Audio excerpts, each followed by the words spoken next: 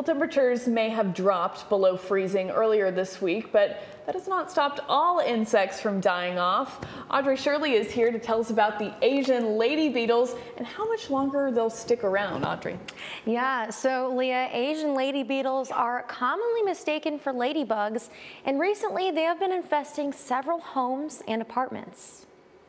Asian lady beetles are yellow and orange insects, whereas native lady beetles, also known as ladybugs, are smaller and have a true red color to them. They are common during this time of year in the United States, and as winter approaches, they go into survival mode, which causes major inconveniences for some homeowners.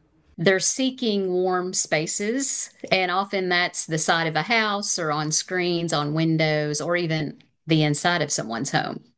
These beetles have been infesting homes and apartments, which could last as long as a few months. However, they are most attracted to homes and plants with aphids and sunlight. So they are beneficial in that they feed on aphids. So they tend to hang around where aphids are. So gardens, farms, but also in urban areas as well.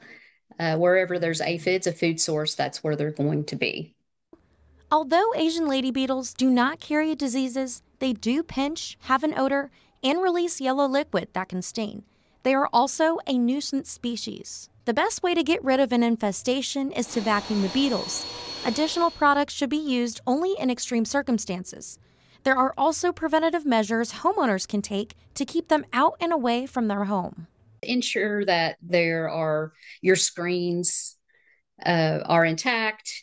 The seals around your windows and doors are intact as well, that there's no openings into your home. So just kind of what we do every fall as we get ready for winter, insulate and make sure that everything is solid, and because all kinds of critters can get into our homes in the winter. Now, to learn more about Asian lady beetles and how to prevent them in apartments too, then make sure to click the story in our app. Back to you, Leah.